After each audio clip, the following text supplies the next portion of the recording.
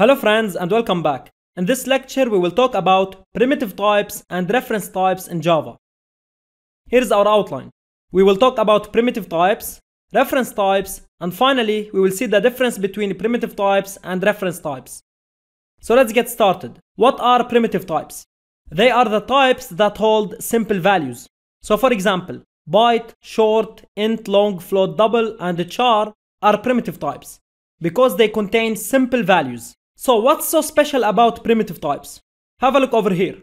I'm defining a variable called I, it is an integer and it is equal to 15. And also I have a character called C which is equal to the character A. So if we want to imagine how these variables are stored in the memory, it will be something like this. We have a box that is called I and inside it we have the value 15. And also we have another box which is called C and inside it we have the character A. And as we said before, each box has an address. So for example, the address for the variable I is 300 and the address for variable C is 604. And of course, I'm choosing the addresses randomly, alright? So what's important over here is that the variable contains the value. Now let's talk about reference types. They are types that hold complex values, which are objects, okay? So you already know the string type, and you know that string is a class. So string is a reference type, right? So now have a look over here. I have a string called s and it is equal to this string over here. So let's see how this string is stored inside the memory. It will be something like this. First of all, we have a box that contains the string hello. And this box has an address. For example, it is 1004, right? And we have another box which is called s and this is our variable, right? So first of all, this box also have an address. For example, 800. What's interesting is the value of this box. Over here we have 1004. Which is the address of hello, right? So when we are dealing with reference types, the variable contains the address of the value. As you see over here, the variable s contains the address of the value hello, right? So this is why they are called reference types. The variable references the value. You can imagine it like this. We have the variable s, and this variable points to the value hello. This arrow is like a pointer or a reference, alright? So this is one difference between primitive types and reference types. Now let's see some more differences between primitive types and reference types. Consider this code over here. I'm defining two integers, I1 and I2. I1 is equal to 5 and I2 is equal to I1, alright? And over here I'm defining two strings. S1 is equal to hello and S2 is equal to S1. So now we're going to see together what's happening inside our memory. We will start with int I1 is equal to 5. So we are going to create a new variable that is called I1 and we will assign 5 to it. So we can imagine it like this. We have a box which is called I1 and inside it we have the value 5. And of course this box has an address and this is random, okay? And this is because I1 is a primitive type. So the variable contains the value. Now let's talk about int I2 equals I1. So we are assigning the value of I1 to I2, right? So this is an expression. We will calculate the expression and then we will assign the value to I2. So we will create a new variable which is called I2. And then we will assign the value of I1 to it.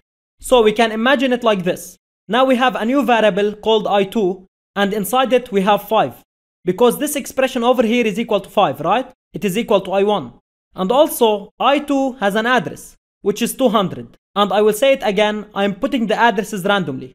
So what's important over here is that I1 and I2 are different. They are distinct variables and they contain distinct values. This 5 over here is different than this 5 over here. This 5 is the value of I1 and this 5 is the value of I2. The values of I1 and I2 are not related, alright? Now let's see what happens when this statement is executed. We are creating a variable of type string, it is called S1 and we are assigning it to hello. So we are going to create a new variable S1 and we will assign the address of hello to it, right? So it will be something like this. First of all, we will store the string hello in a box. And this box has an address. And we will create another box which is our variable S1. And the value of this variable is the address of hello, which is 1008, right? So S1 points to or references hello, right? And of course, S1 is a variable. So it also has an address, which is 300, for example. And this is because S1 is a reference type. It is an object and specifically it is a string, right? So now let's consider string S2 equals S1. So we are going to create a new variable which is called s2, and you will assign the value of s1 to it, right? So over here, this is an expression. We will assign the value that is generated by this expression to s2, right? So it will be something like this. We will create a variable called s2, and this variable has an address, which is 500 for example. And the value of s1, which is 1008, will be stored inside s2. So we will have 1008 inside s2. So now as you can see, the address of hello is inside s1 and also inside s2.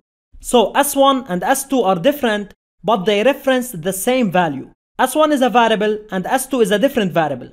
But s1 and s2 reference the same value, which is hello over here. So we can summarize it like this.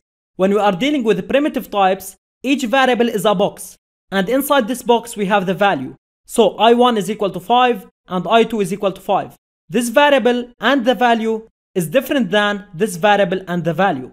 This 5 over here is different than this 5 over here.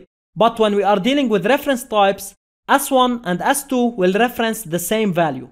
And of course, later we will see some more details about this. But now I want you to get the idea. So this is it. Thanks for watching, and I'll see you in the next video.